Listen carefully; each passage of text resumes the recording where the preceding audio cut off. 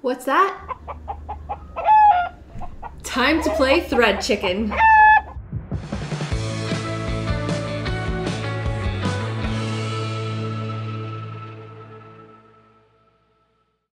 Hi there, welcome to the Notorious Needle.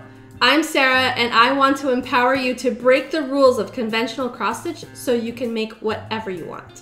So what is thread chicken? It's a game you may have already played.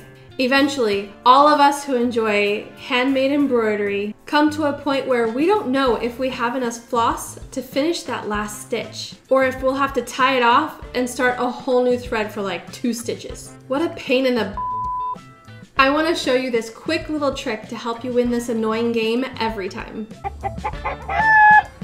So I've begun cross-stitching this little blue heart and I have very little thread left. Maybe you've tried this. Put the needle in the next hole, rethread the needle, then pull it through.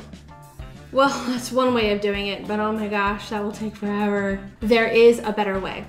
Take a totally different thread. It can be one of your orts, one of your odd random threads left over from a previous project, or even this one. Thread your needle as if you were going to do the loop start. So I have a loop at the end of this thread. I am going to place my needle next where I need to go. Before I pull it all the way through, I am going to put the very short thread through the loop, which is a lot easier than threading your needle every time. And then I'm going to pull it through to the other side of the fabric. You can do this until you've reached the end of the row. You can even use the sewing method to cut your time in half.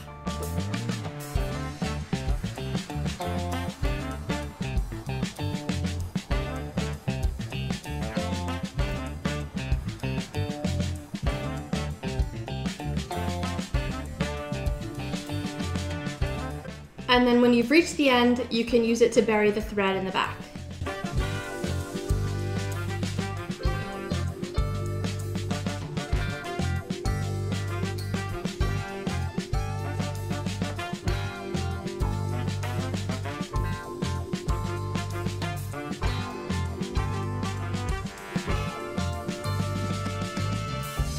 This is kind of a tight fit, so I recommend pulling the loop until you get right to the edge of the cross stitch row. Then pull this thread almost to the end and then pull the loop the rest of the way through. Pull it nice and tight, trim off the tail, and you're done. Congratulations, you won thread chicken. Your friends will envy your mad skills. Maybe they'll even throw you a ticker tape parade.